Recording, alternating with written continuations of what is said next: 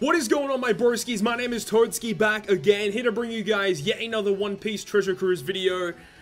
Boy oh boy, I did not think I'd be making a video about this particular thing for a very long time.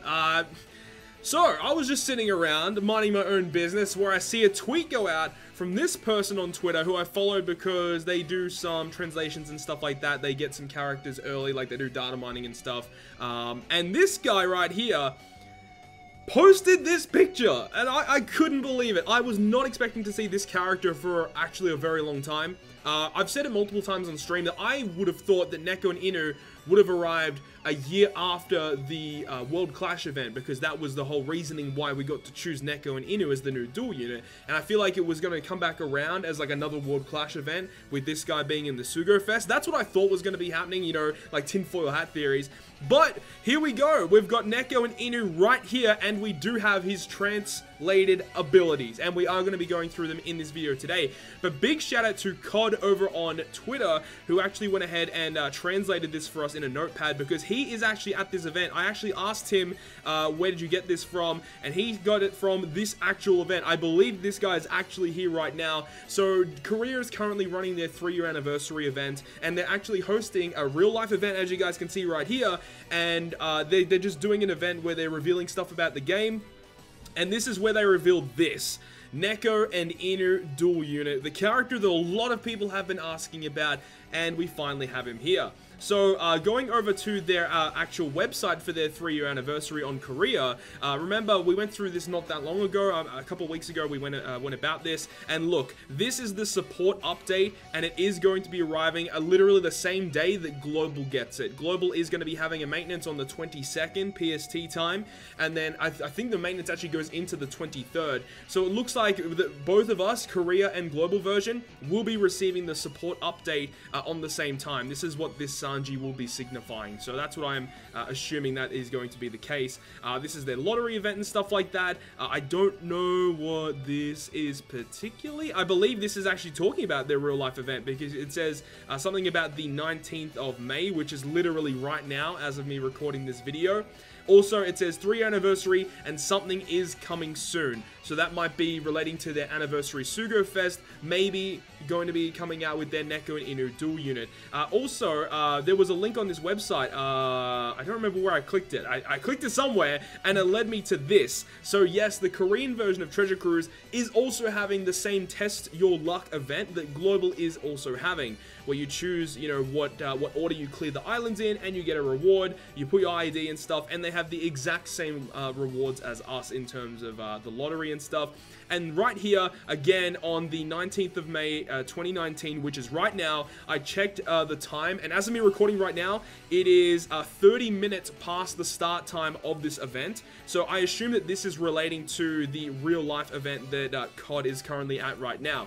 So this is pretty big news. We weren't expecting to get news on Neko and Inu. I was just assuming at this point it was going to be version 2 Katakuri and Snake Man. But after seeing this, this is definitely thrown a curveball. We might not be getting Katakuri and Snake Man as the next legend. It could very well be Neko and Inu Sugo Fest.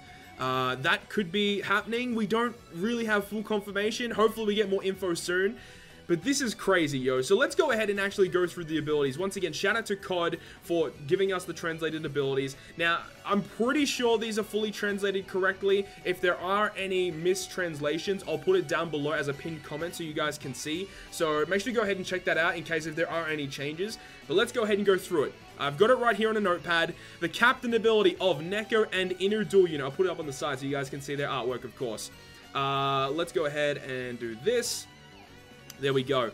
Captain ability. Boost Striker and Cerebral characters attack ranging from 3.5 to 4 times depending on your tap timing. Also, heals 1.5 times recovery for every perfect, and strength and size slots are going to be counting as beneficial to, I would imagine, Striker and Cerebral characters. So looking at this right now, when I first read this, because this is automatically the dual captain, I should have probably stated that. This is not like their solo captains. So their solo captains will definitely be weaker. And I assume like one will make strength matching, one will make psi matching.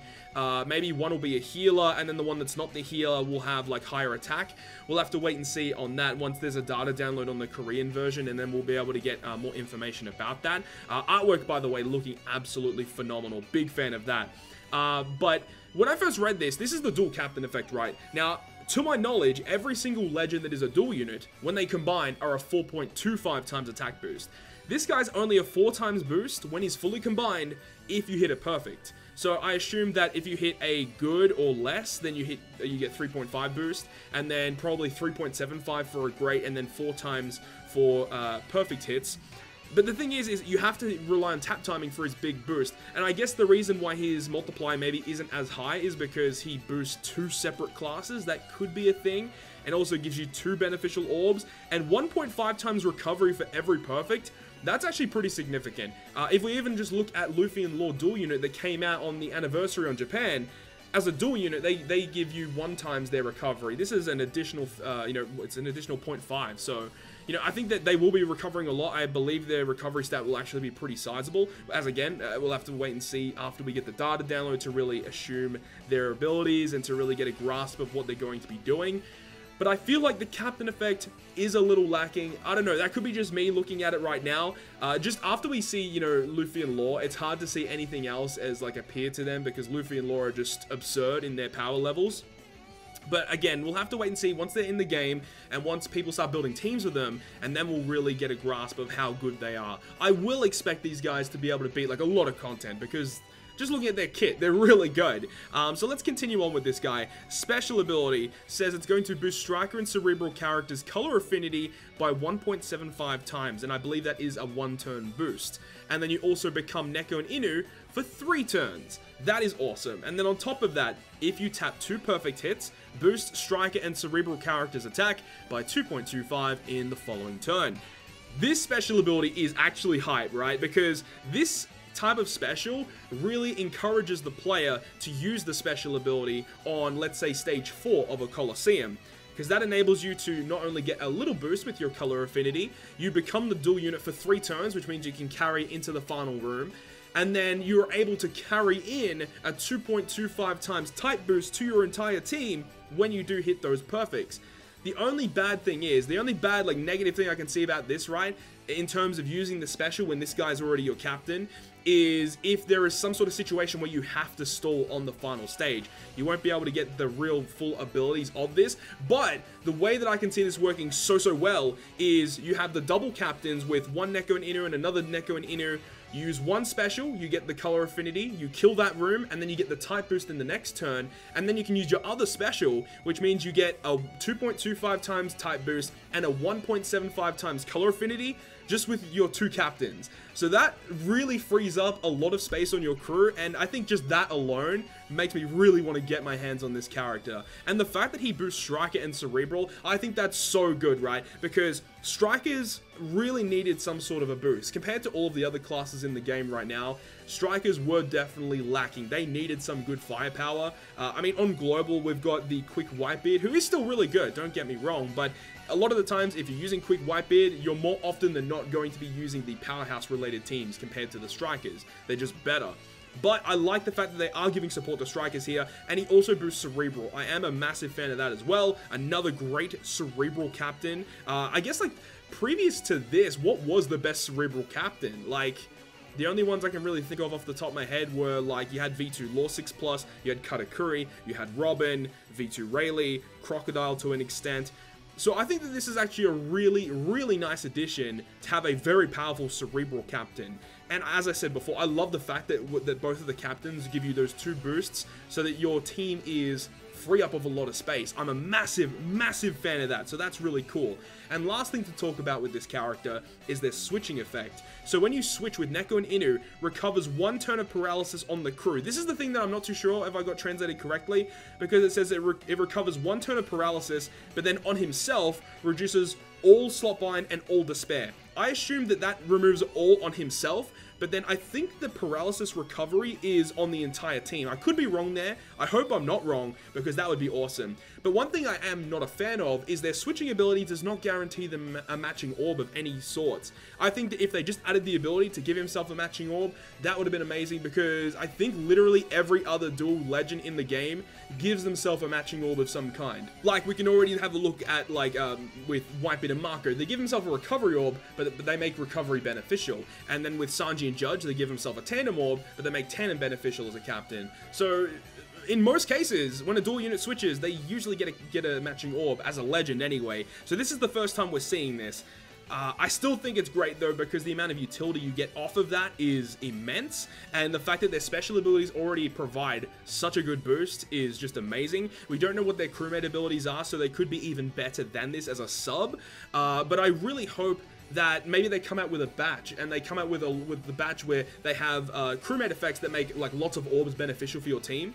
That would be awesome, because you're really relying on sailor effects to give you more matching orbs, or just other special abilities to do that. So that is the only downfall of this character, is yeah, he's strong as hell, but getting matching orbs might be an issue. At least he makes strength and side beneficial as a captain, so at least you can use that to your advantage.